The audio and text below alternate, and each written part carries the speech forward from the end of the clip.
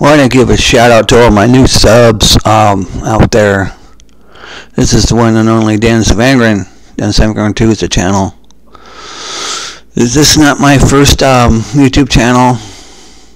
I had another one that's Dan Savangren. Check it out and what all my videos are, and I'll leave it at that. You'll find out what happened. On my channel, as you noticed, I'm a multi-game channel. I don't sit back and wait for the next installation of a new game coming out for the second series of another one, whatever you want to call it, game 2 or 3 or stuff like that, or to wait for the next COD to come out like that. Speaking of that game, Call of Duty, it is trash in the bag, as Forward 2 Thunder would say.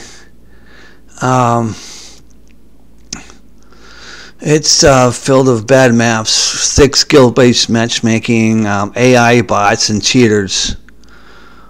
Ow. And once somebody gets to a 1 KD and better, you're pretty much toast. You cannot play it comfortably. And it's a sad thing. I never bought it. I played the beta, and that was good enough for me. And if you want to know what the best-selling game in the United States is, go to the PlayStation Store and look it up. It's Cold War. I kept telling everybody, if you haven't played Cold War, oh, you still got it. Just play it to have fun, despite everybody blends in, and the streaks don't work, and the skill-based matchmaking. But it's a Treyarch masterpiece, because you got the Treyarch maps on there. Streaks work really good. You can stack them, and you don't have to wait like on the Call of Duty. It's out doing challenges. That's the most stupidest thing I ever heard in my life.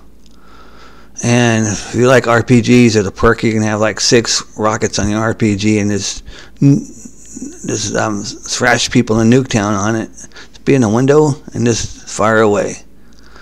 And that game is basically good despite of the bad setbacks I said. And shout out to my new subs out there. And I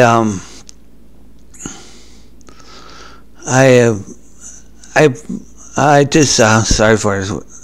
What I'm going to say is I take time off from work so I can relax and make videos for everybody during the week. And if I don't feel like making the videos, or I'm just tired from work, I don't do it.